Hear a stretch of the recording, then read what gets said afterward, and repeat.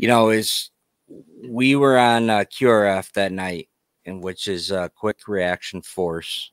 When you do changeover with offgoing QRF, we're ongoing. You're supposed to fill up the trucks. You have 3 days of food, 3 days of water in the trucks.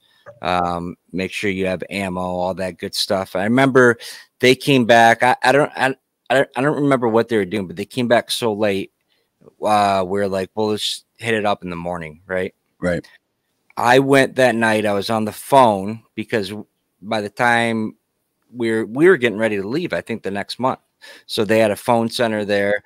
Got done on the phone, came back to our hooch, which is where we sleep, for those who don't know, and laid down. And I remember, I thought I was talking to Rob, but I don't remember who it was. And I was talking to somebody, and I heard this explosion. And it wasn't just an explosion. It was like I could feel it in my diaphragm, was so deep. And I'm like, okay, someone's going to come running in here. And then, yeah, we got the call for QRF up, and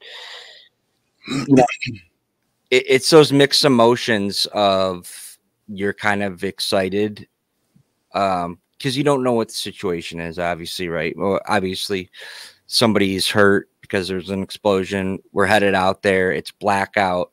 We got MVGs on, so your adrenaline's pumping.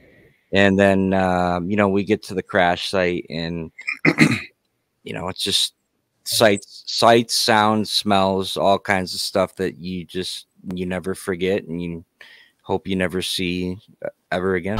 Thank you for joining us. Please remember to like, share, comment, and subscribe. We'll see you next time.